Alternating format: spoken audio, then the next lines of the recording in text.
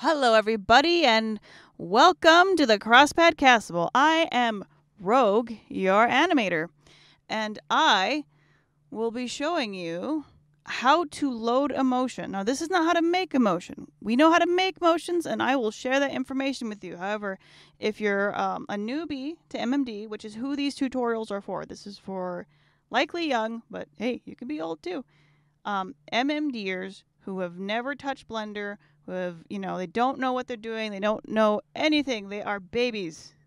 This is for tutorial for you, okay, on how to load a motion. So in the previous tutorials, I showed you how to install Blender and the plugin for MMD, basically turning Blender into MIKUMIKUDANCE, which I still have very near and dear feelings about MIKUMIKUDANCE. But unfortunately, it is very out of date. I'm not a fan of the raycast and the stuff that raycast can make. I would just rather jump to Blender. So in previous tutorial, we covered materials, and our model looks great because she has all of her materials have. Well, you can't see it. If you watch the other tutorial, you will see the breakdown of if you separate by materials, you can. Pick each material and put, for example, this has a cotton material, this has a silk material. You can put bump maps on your entire model, so making her look fabulous. All right, everybody. So now you want to know a little bit about importing animations to your model. And before you let anybody ever shame you, being like, oh, well, you're not a real animator, you just went to DeviantArt and downloaded. You went up here, you went MMD, and you typed in motion. And then you downloaded BTSD Dope, which is a dope animation, by the way. But you went and you downloaded that, and then you said, I made an animation. Well, you didn't make the animation, but you did load the motion. And that's part of being in a community, guys. We share our animations in MIKUMIKUDANCE, and not all of them. Some of them we keep to ourselves. But, the other community that does the same thing, Unreal Engine. Just look at this. If I go into Unreal Engine and I type in animation, look at this. This is motion data, guys, which usually comes from motion capture. A lot of MMD stuff, surprisingly, has motion capture, especially the stuff coming out of Japan. However, most people in, especially the American community, make animations by hand and export them. Even I've done that. If you go to my DeviantArt, Crosspad Castle DeviantArt, you will see that I'm distributing animation data to my community because this community has lifted me up. Now I'm making these tutorials to kind of give back the knowledge that I have gathered ever since I was a cringy weeaboo making DDLC Vine comps just for fun. This is my passionate hobby. I love 3D animation. I love sharing that with you. So if you are into Unreal Engine, you're like, that's the real stuff. Well, you know what? MMD and the original MIKUMIKUDANCE, fun fact, was a gaming engine. It's out of date, and we've moved on to Blender. But we can take our prized motions with you. So I will be using, not Applebee's. I will not be using Applebee's. I will be using this Follow the Leader motion download. I will not be playing the song because it is not monetizable, and I don't want to have it blaring in the background as I show you how to do this. So, we're focusing on tutorial and learning, but we will be doing this motion that somebody, Natsumi-san, made. This amazing motion has got bazillion views. Holy cow, that is crazy. We will be using that motion on this model. So like I said, this tutorial is not for making animations, not yet. This is purely for making a motion, okay? Not making, oh crap. This is purely for loading motions, just to get you started with your beginner MMD stuff. So we click on the armature and the mesh. All right? You want both highlighted. If you do not highlight both, you will have some serious issues that I will get into later. Do not have your materials separate. So if you do the separate by materials option and you load your materials onto your model, don't load your motion data. It's going to have a lot of problems. Some face edits, especially if you get into making your own models, and I will also have a tutorial on that. But if you get into making your own models, you're going to have some serious wonkage. The eyes, you know, you'll actually see holes in the eyes. There'll be like lots of problems, and there's no reason, because you just go back to join meshes. You know, automatically it will join all the meshes. Okay, so you click on the mesh, you click on the armature, and just like MMD, you know, you go to the operator, you scroll down to motion, and you click import. Then, you know, for me, I go to where I put my file. And then you go to follow the leader. Okay, and that's the motion. All right. Oh, she closed her eyes. Must mean it's ready. So this is the animation data. When you make a motion, so say, you know, you're, maybe you're not a noob. Maybe you're just trying to upgrade to Blender, you know, or maybe you're just curious about how MMD works. Normally, when you go into MIKUMIKUDANCE and you go to your file, give me a moment. You know, you load your model. Automatically, you know, she spawns. I mean, and look at the difference, guys, between Blender and this. I mean, this isn't bad. I mean, she's a, you know, gorgeous model. I know I love her, but you know, she could be better. And that's why, if you can do, you know, Blender's free, MMD Tools is free, and like I said, I'm using MMD UUUNYAA. I don't even know how to pronounce that. It just sounds crazy. But you're using the updated, you know, MMD Tools.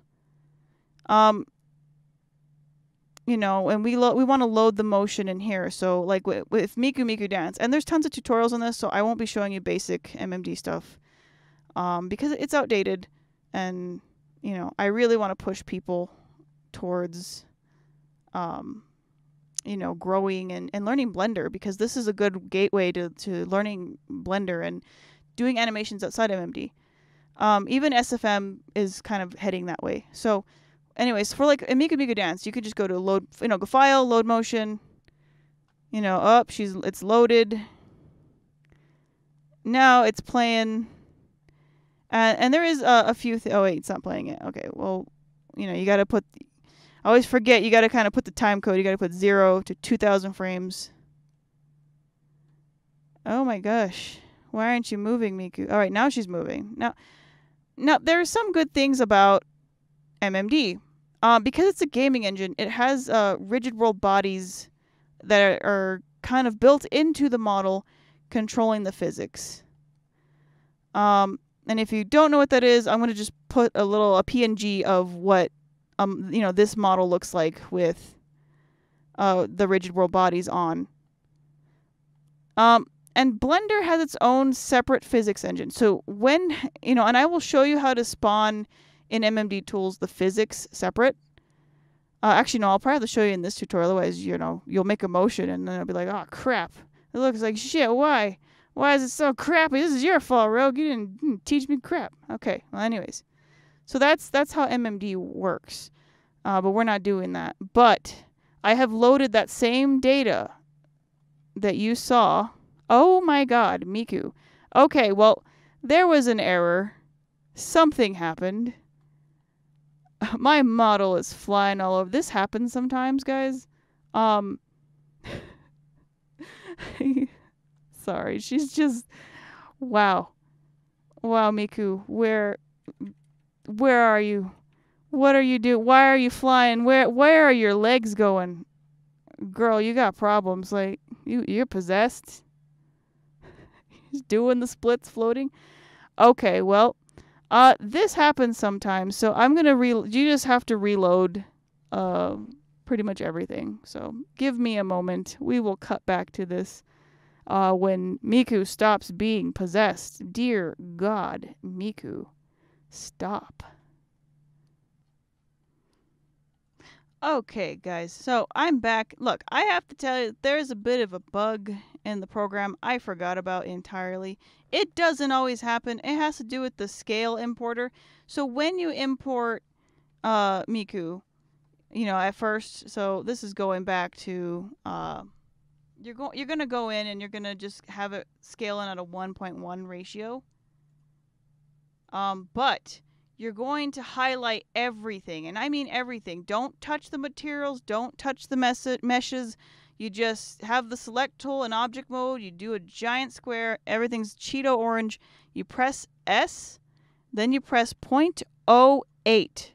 That will scale it to the same size. Sometimes motions, I don't know what Blender is how they're calculating the armature, and the work around this for me has always been to just automatically S.08. For camera motion data, I've never had this issue, but some motions, I don't know what it is in Blender's translation of motion data from MMD.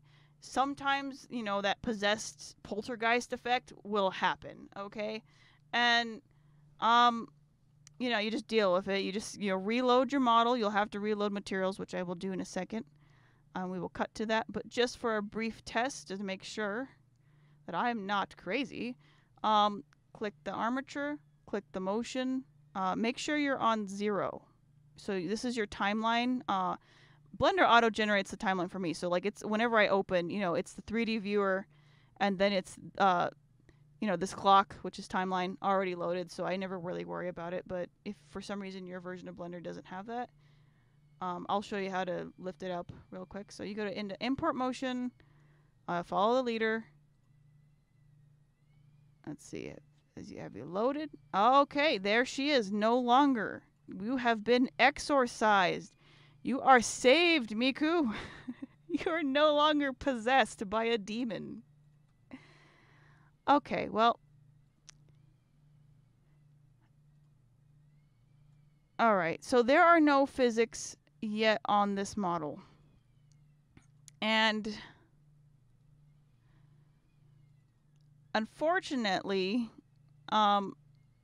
there are a few things we're going to have to fix before we render our final animation of this motion.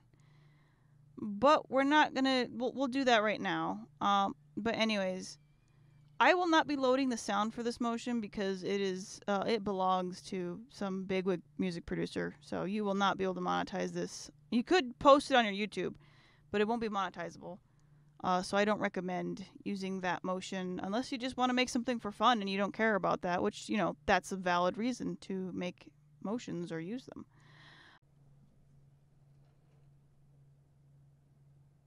Hello, everybody.